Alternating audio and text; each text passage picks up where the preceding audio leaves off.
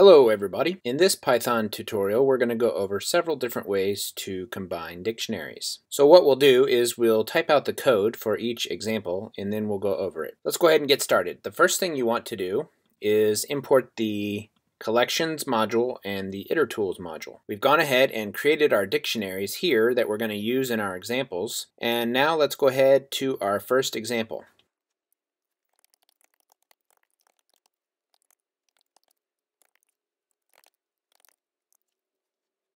Okay, so the first thing we did here is we created a copy of Dictionary 1 here, and we assigned that to the update dictionaries variable here.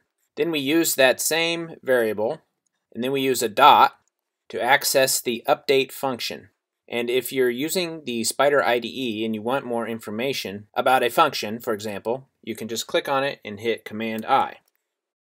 And over here you can see some details about the update function.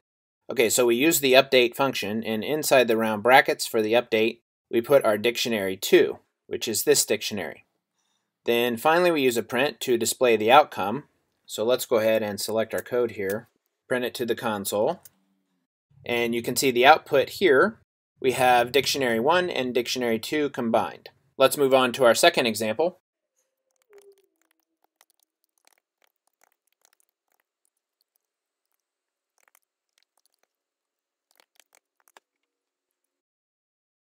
Okay, so the first thing we did here is we created an empty dictionary, and this is going to hold all of the combined dictionaries.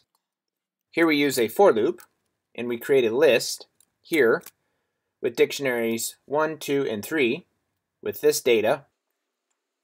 Then here we have accessed our empty dictionary that we created up here.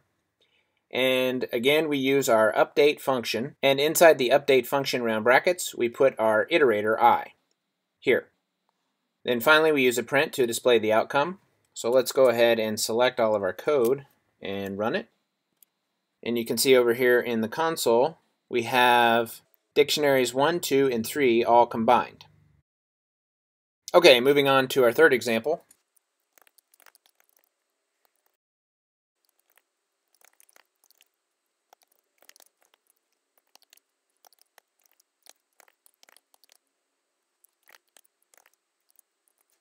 Okay, so the first thing we do here is we use our dict function, and inside the dict function round brackets, we're going to put all of our dictionaries.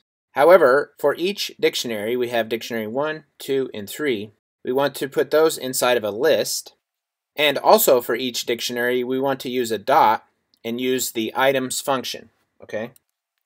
Okay, so to do a quick recap on that, we want to use each dictionary, use a dot to access the items function, here, here, and here, and then put each of those three inside of a list, and then put all of that inside of a dictionary here. And then to join them all together, we just put plus signs between the dictionaries, okay? And then we just assign that to our variable and put that inside of a print to display the outcome. Let's select it and run it. And you can see over here in the console, we get dictionaries 1, 2, and 3 all together inside one dictionary. Okay, moving on.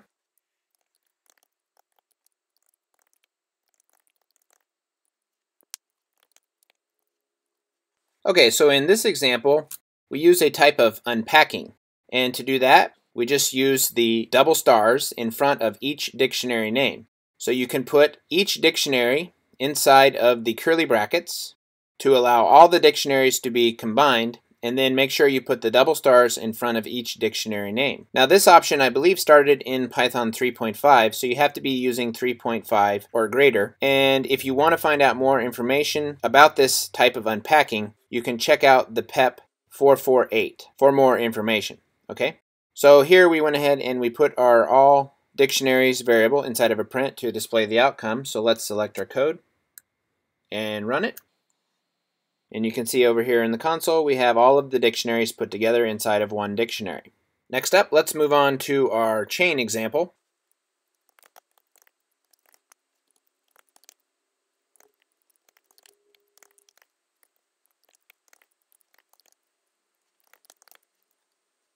Okay, so in this example, what we did is we used our dict function, And inside the dict function round brackets, which will help us to display our output in dictionary form, we use the itertools module and then a dot to access the chain function.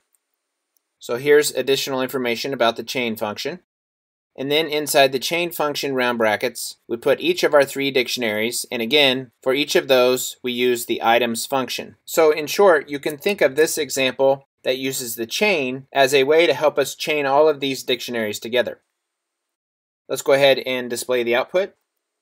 And you can see over here in the console, we have all of our dictionaries chained together inside of one dictionary. Okay, let's move on to our last example.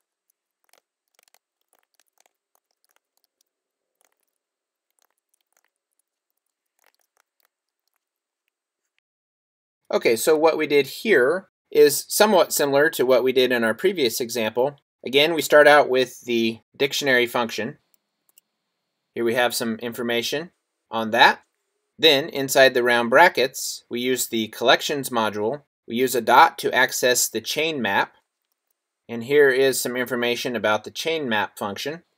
And then inside the chain map function, round brackets, we just put our dictionaries 1, 2, and 3. Let's go ahead and display our output. And we can see over here, we have all of our dictionaries combined.